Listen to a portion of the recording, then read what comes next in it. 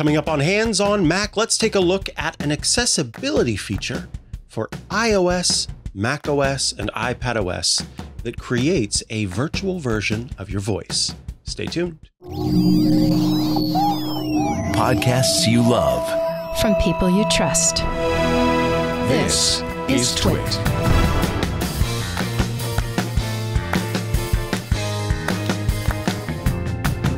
Welcome back to Hands on Mac. My name is Mikah Sargent, and today we are taking a look at personal voice for the iPhone, the iPad, and the Mac. It is a feature that lets you create a synthesized version of your voice that you can use to communicate with other people. It's a feature that is intended as an accessibility feature for someone who might be losing their voice soon, but it's something that's kind of fun for anybody to try out, and I felt it was worth talking about. Now, before we get into how to set up the feature, I did want to mention the kind of requirements. First and foremost, you need to have at least iOS 17, iPadOS 17, or macOS Sonoma running on your device. And of course, future versions of those operating systems as well. And then you need to have one of these devices, an iPhone 12 or later, an iPad Air of 5th generation, an iPad Pro in the 11-inch size of 3rd generation or later, an iPad Pro in the 12.9-inch size of the 5th generation or later, or a Mac with Apple Silicon. Those devices are the ones that are able to actually do this synthesizing, because it does happen locally on your device. You also need to have Face ID, Touch ID, or a device passcode or password, because this is protected information and will be encrypted. It is only available for the English language as it stands. So if you do not have, or if you're hoping to create one in a different language, unfortunately, that's not available right now. You are able to create multiple voices on your device. And so you can, create one, decide if it works. You can create one of someone else. And you should know that this process is kind of a long process and requires a little bit of patience, because the processing happens overnight while your device is charging and connected to Wi-Fi. Even though it does happen locally on device, it still does require that you do have your settings turned on and your device running overnight. So let's take a look at how we do this. Now, you can do it on your Mac, you can do it on your iPhone, your iPad. I'm going to show you today on the iPhone, simply because that's how I created the first personal voice that I made. So let's head over to the iPhone. Okay, so first thing that we need to do is launch the Settings app, and then we will choose Accessibility, and we will scroll down to the speech section, where you will see an option called Personal Voice. Now, when I tap on this, you can see that on June 8th of 2023, I created a personal voice, and I want to go through kind of some of the stuff here. So first and foremost, if you have created a voice before, you can tap on it to see when it was created. You'll notice that it did a Face ID scan to make sure that I truly did want to allow access to that personal voice. I can export the voice recordings that were used to create the personal voice. So these are specific voice recordings. We'll talk about that in a moment.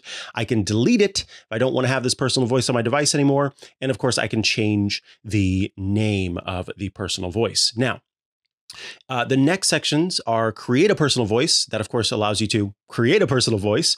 Share across devices says that any devices that are logged in with my iCloud account can make use of this personal voice. And so if I were to open the Settings app on my iPad now, I would tap into personal settings and I would be able to find that Mikah voice, and then allow apps to request to use. This allows certain apps that have the feature to gain access to the personal voice. These are called AAC apps, augmentative and alternative communication apps.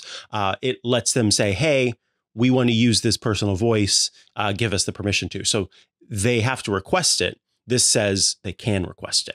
Now, when you create a personal voice, it will automatically generate a series of randomly chosen text prompts, and you simply just have to read them. It takes about 15 minutes of recording. So we aren't going to go through the whole process, but I want to show you what the process looks like, just so you're able to see that.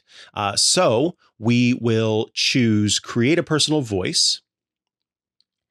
And then it immediately scans my face again to make sure I'm me. And then it has some information. Read 150 phrases aloud, which may take about 15 minutes. iPhone will create and securely store your personal voice. And then we'll talk about this in a minute. You can communicate with live speech. So we'll tap continue. And from here, I'm going to have to kind of just choose to read some of this text. So I'll tap continue. And then it says you got to find a quiet place. You want to speak naturally, keeping the device about 6 to 12 inches away from your face, and take your time.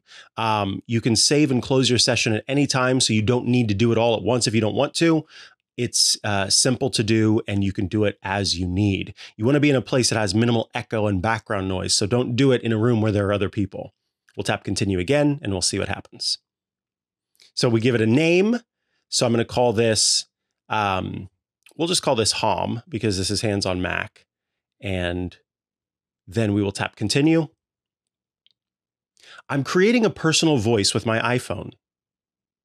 I forgot I need to hit the record button. I'm creating a personal voice with my iPhone. And it says, looks like there's very low background noise. That's great. So make sure that when you do this recording going forward, that you choose a similar environment. We'll tap continue, and then we will start to read some of these phrases, just so you can, again, get an idea. Communal learning began in the United States in the early 1900s. He supported the League of Nations and other movements for global awareness. She was the daughter of a well-known merchant. At the age of 14, he was taken to England to study music. It is a group of islands in the Southwest Pacific Ocean. During the next 20 years, they explored much of the region.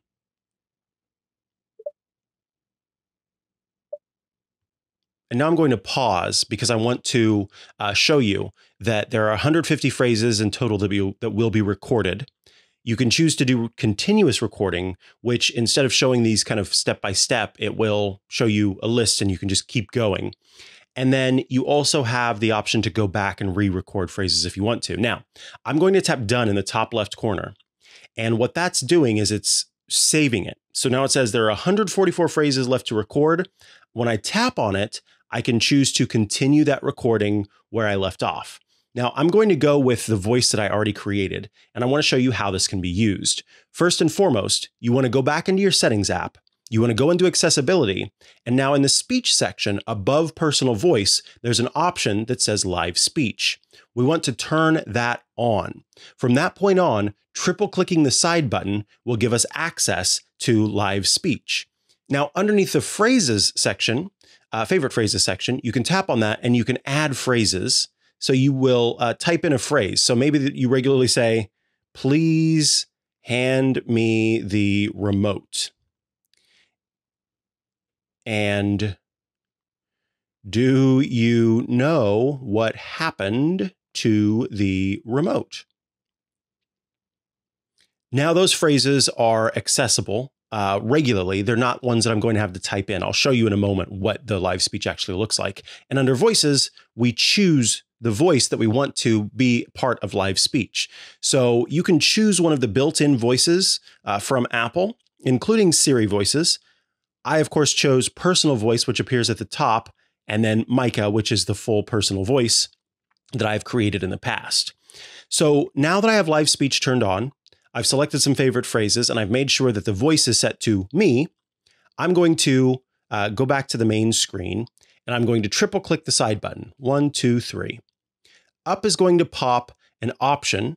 I have a lot of accessibility shortcuts here, but at the very bottom is live speech. I will tap on that, and now I can type in a phrase, or I can choose phrases, and I can tap, please hand me the remote. Please hand me the remote. And it will play that back.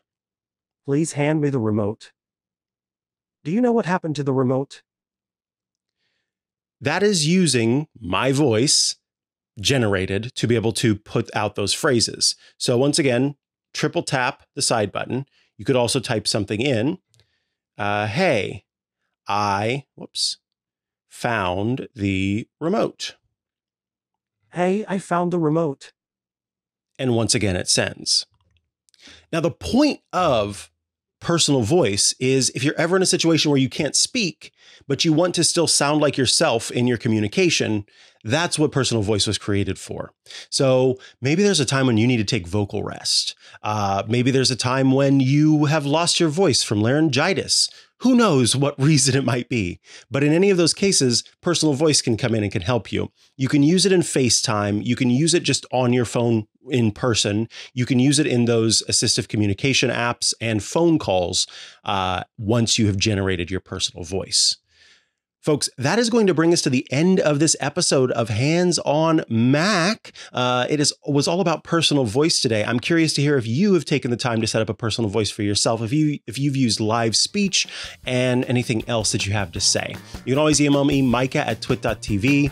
Thank you for tuning in this week, and I look forward to being back next week for another episode of Hands on Mac. Bye-bye.